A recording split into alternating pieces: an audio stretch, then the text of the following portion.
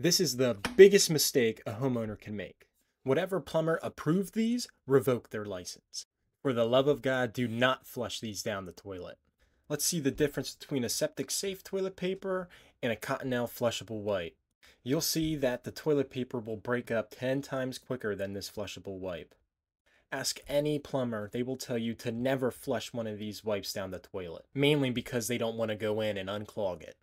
After stirring around the wipe a little bit, you can tell there's no breakup, but instantly with the toilet paper, you can see it ball up and not create such a big surface area to clog up your pipes. So do me and every other plumber a favor, get rid of these wipes.